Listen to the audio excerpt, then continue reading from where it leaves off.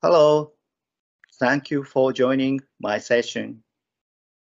Today, I'd like to share some experience and insight that we gained while trying to establish a distributed OSPO from the perspective of why there is a shortage of OSPO personnel. It will be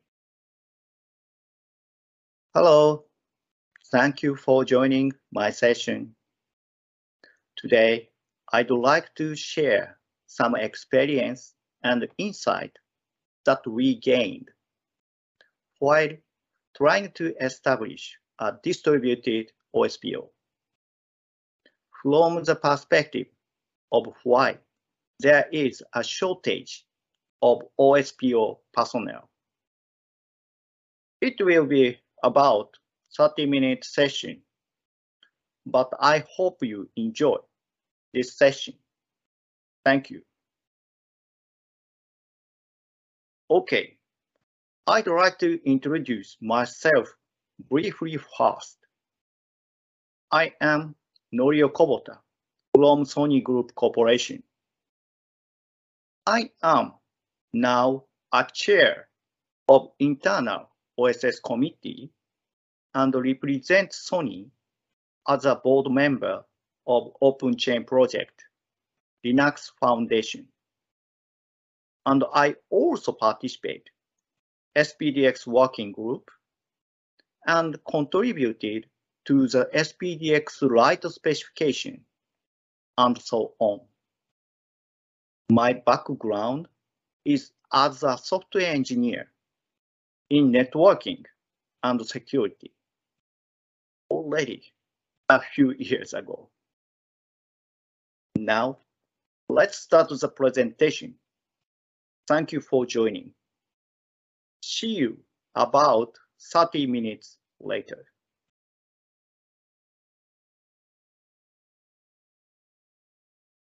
This is the background on this session. As you may know, with Sony conducts many different businesses. But of course, you know well, OSS is increasingly used in most fields. As you will see on the following slides, the OSS support scheme we have built was mainly intended for embedded and consumer products, and it worked well so far. But recently, as you know, OSS is expanding into various fields, so we feel the need to work more and more closer to business and technology. Therefore, we are now trying to establish a distributed OSPO for each business unit. This is the OSS support structure to date. In 2019 and 2021, we introduced about our OSS-related organizations. Although there are some differences between regions and business entities, we have supported our engineers through OSPO with several dedicated members and through virtual organizations with people who are familiar with OSS in each business unit. Members with expertise in legal and intellectual property also join the virtual organization.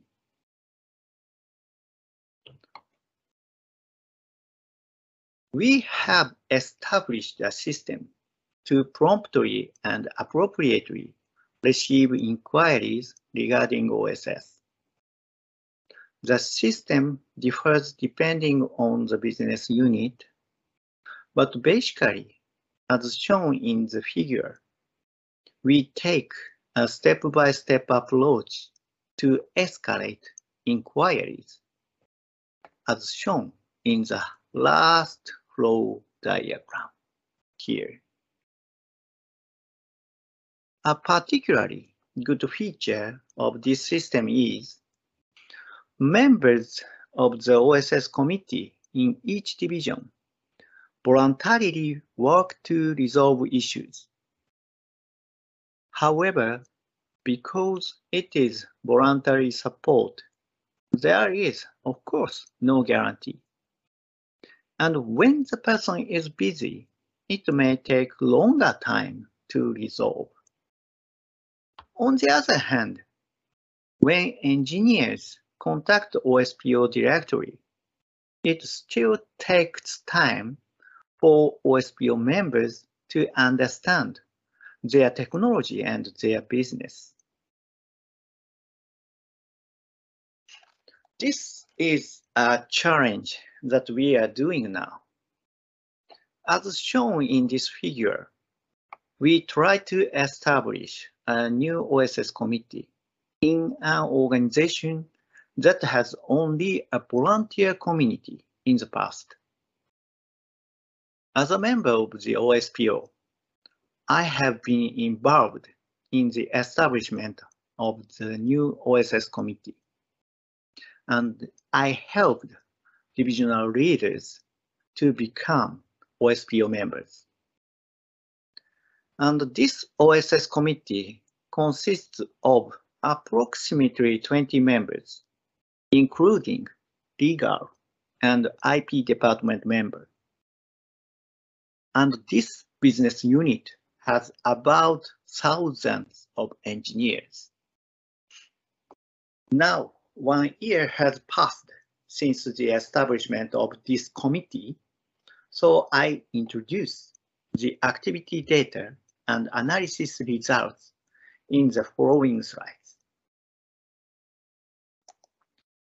Firstly, the number of inquiries to the newly established committee through the year. The number of inquiries is gradually and steadily increasing and continuing. This result shows that this committee is gaining trust, and I feel this is a good trend. This is compared to the number of inquiries to the head office, OSPO. In FY21, the number of inquiries to the head office decreased at the end of the fiscal year came. So I understand that the number of inquiries is steadily distributed. The new committee's inquiry system flow is shown in this figure. The new committee doesn't escalate inquiries.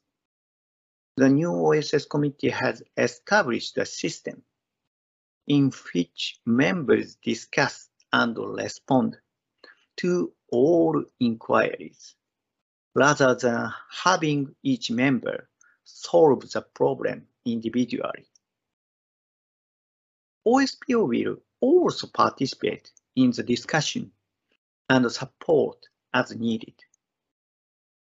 Most of the committee members are engineers and have some OSS knowledge. And all department members participate in this committee. So I think any OSS inquiries about any technology field should be resolved by someone in this committee. So it seems to work very well for me. But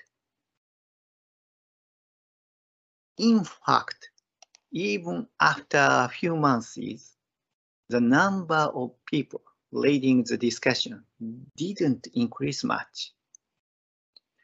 In the committee of about 20 people, only a few people participate in the discussion. And now we can see that the people who argue are always the same person from this chat. And the new OSS committee tend to rely on the specific person. But I feel this can't be helped because the committee has to be responsible for every inquiry. So everyone thinks that it's safest to have someone who knows OSS well solve this issue. But wait, they should have some OSS knowledge. Why can't they join the discussion? So I asked to a few people. Their answers were roughly two kinds. Firstly, they have no confidence to discuss. And secondly, they said, I don't know what to do. It's a problem. So I rechecked and classified the inquiries.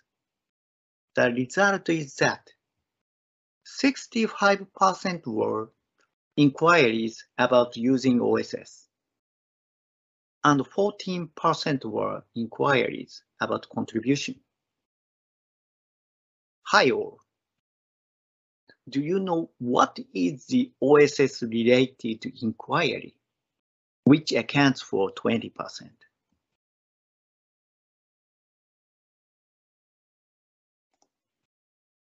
Just like this, I will read this email.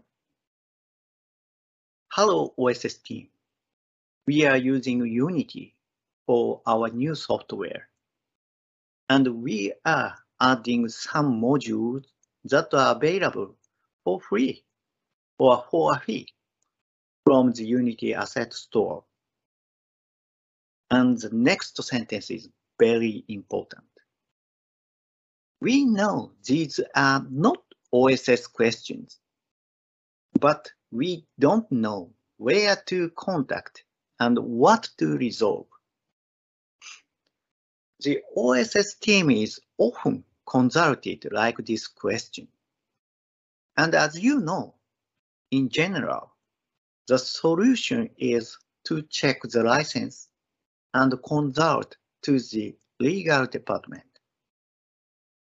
However, many engineers have never read the license, and after purchase, they break the shrink wrap without checking anything, close the notice window, and press the click button. And worse, we can develop software without paying attention to such things. Of course, a few years ago, I was a similar engineer.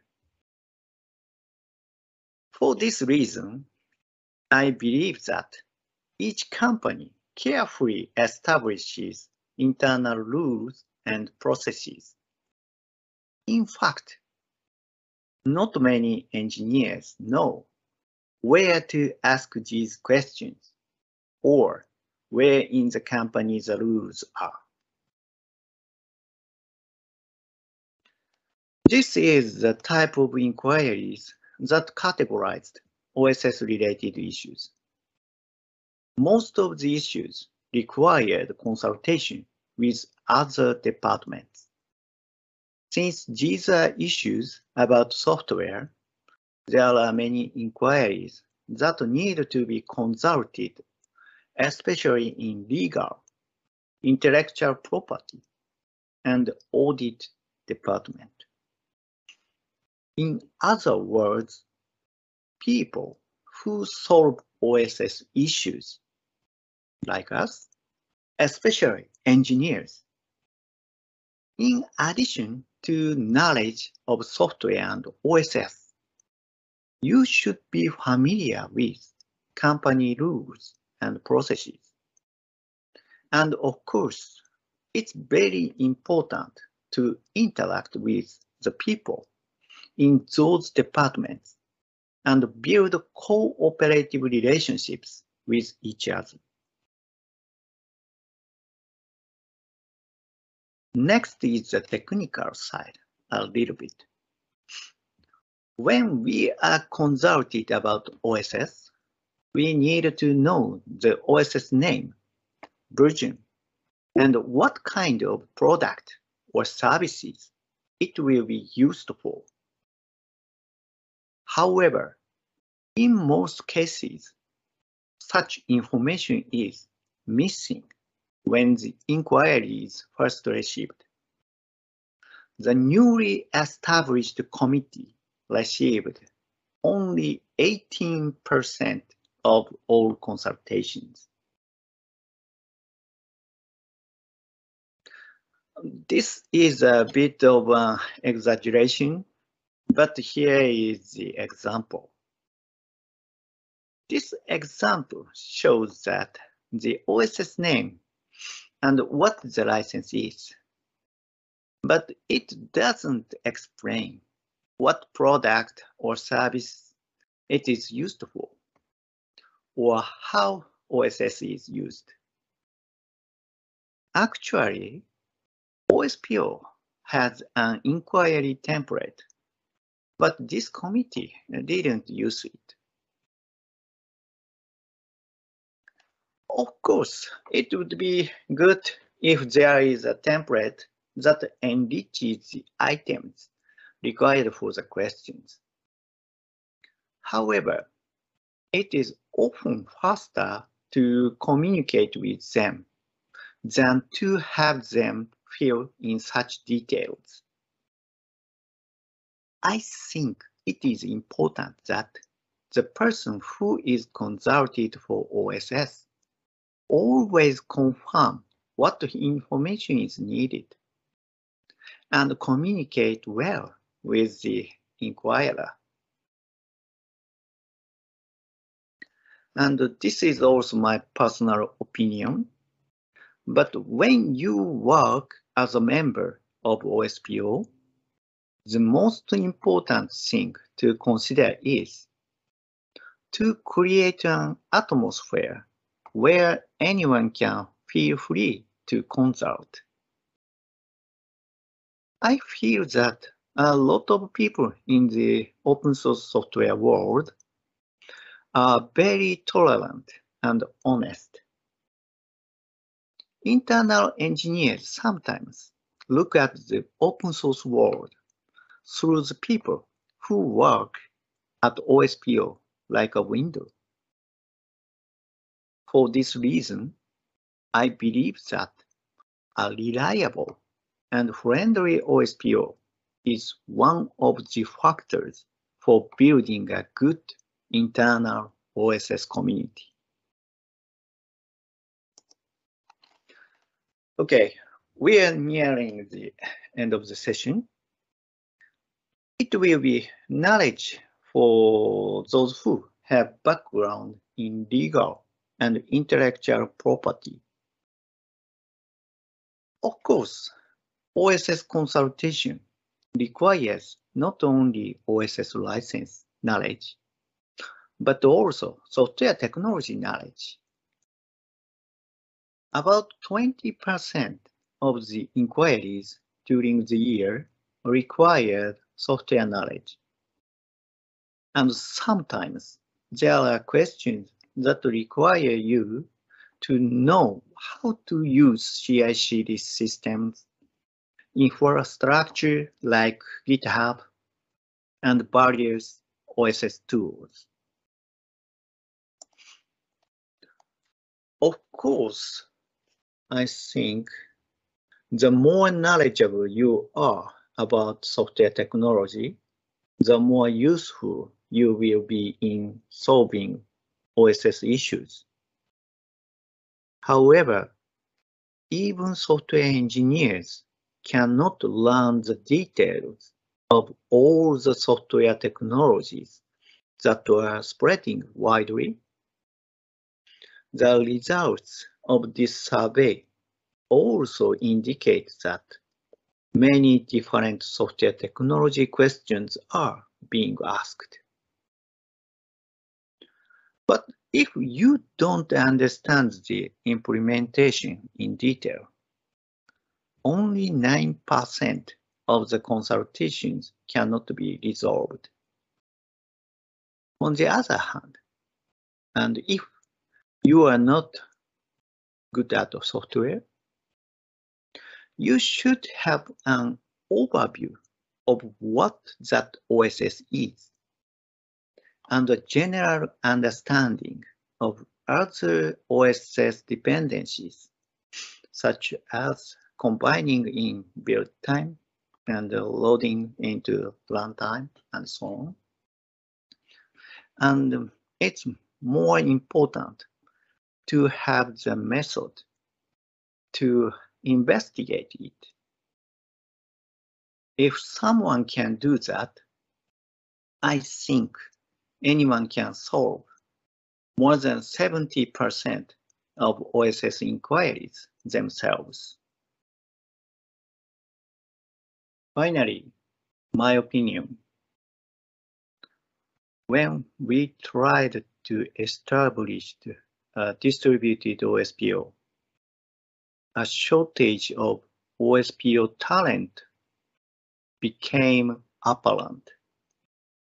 The following findings were obtained as measures to compensate for the shortage of OSPO talent.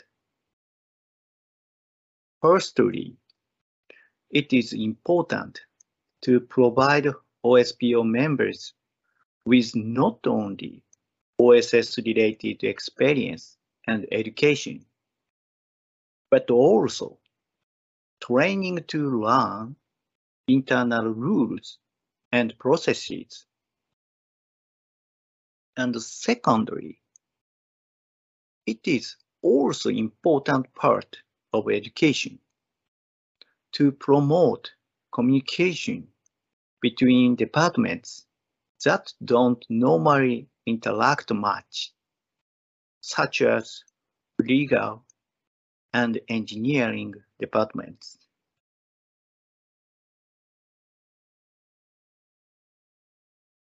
Thank you very much. That's all for my session. Thank you again for joining. If you have any questions, please comment in the chat box and so on. Bye-bye.